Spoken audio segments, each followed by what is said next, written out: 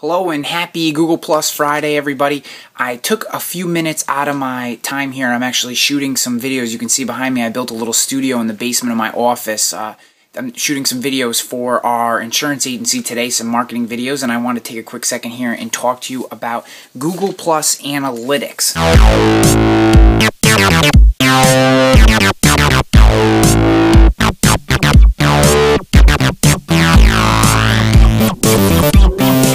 Today's Google Friday video, we're going to talk about Google Plus Analytics and 3 quick tools that I think will help you understand better what's going on with your Google Plus profile and how you, some adjustments you can make it and things you can look to better serve that presence. The first is the actual dashboard that Google Plus has created for business pages. So if you go to your business page, you may see in the little pullout that comes in from the left-hand side that there's a new tab called Dashboard, which is actually going to give you a nice set of insights. It's not necessarily robust, but it will give you a feeling for what posts are being viewed, shared, commented on, and +1, and you can use that information to better understand what type of content your audience may be looking for and where people actually are coming from. Like I said, it's not a robust tool, but it is valuable and does have some good information. The next tool is actually a third-party tool called Circle Count, and you can get there. CircleCount.com takes you there, and you log in with your Google Plus profile, and it actually will look at how many followers you have, what your growth curve has been over time, and what type of engagement you've been getting as well. So Circle Count is a great tool.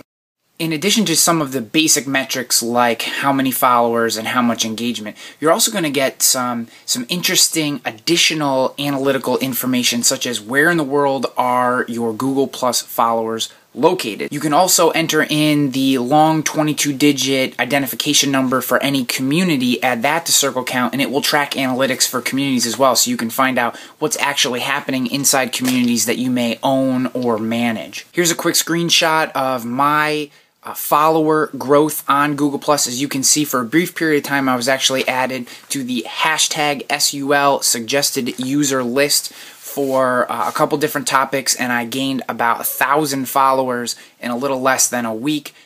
That, as Google Plus giveth, it also taketh away, and I have since been removed from the suggested user list for whatever reason, I'm not exactly sure, and my follower count has dropped back into what it was beforehand. What I can tell you from using Circle Count and diving deeper into my analytics on Google Plus is that for that period of time leading up to when I was added to the suggested user list, I had produced 2 podcasts interviewing Mark Traphagen and Jesse Wadillo, and had written 2 or 3 posts and a ton of additional content inside of Google Plus about actually using the tool. So I think it was that activity, talking about Google Plus and being engaged in a lot of different conversations having to do with how Google Plus works, that ultimately got me added to that list. Not necessarily a repeatable process or something I would encourage you to do if you're not interested in the tool. I'm just very interested in Google Plus, which is why I do Google Plus Fridays. And just like with the Google Plus dashboard for pages, Circle Count is going to allow you to sort your posts by comments, reshares, +1s, and that gives you the ability to find out what type of content actually works with your audience today. Then you can take that information and either start to build separate veins that you may think support that, or try to continue to create more, deeper, richer content inside whatever topic seems to be working best for you. That's how I would use these Google Plus Analytics tools. There is a third tool that some people use called G Plus Data, so you go to gplusdata.com, and that has some good visual representations of the same type of information you're going to get on Circle Count. So I find Circle Count to be a much more robust tool as far as a third-party tool for tracking Google Plus Analytics. Really mine into where people are, why they're coming to your content. You can find out who's resharing your information. So are there different influencers who are actually sharing your information, and that may spur you to want to connect deeper with them and build deeper relationships because they're showing interest in you. I highly encourage you to use both the Google Plus page dashboard that Google Plus has given us and also the third-party tool Circle Count, using that to understand what is going on with your Google Plus presence, what's working, what's not, and using that information to help drive your content creation, where you're spending your time inside of Google Plus moving forward.